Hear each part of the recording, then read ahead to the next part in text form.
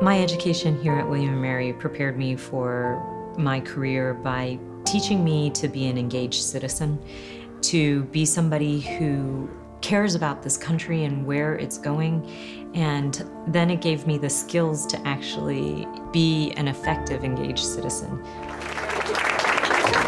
I want to thank my parents and my brother and his family, and my dad, who unfortunately can't be here to see the first Vietnamese American Congresswoman elected.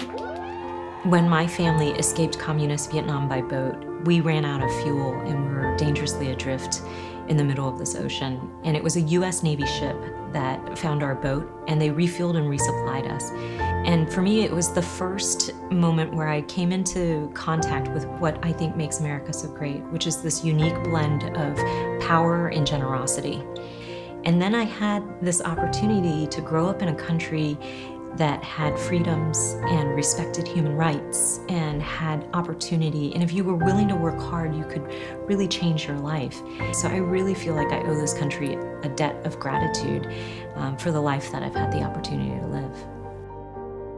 What's great about living in America is that it doesn't really matter what situation you're born into.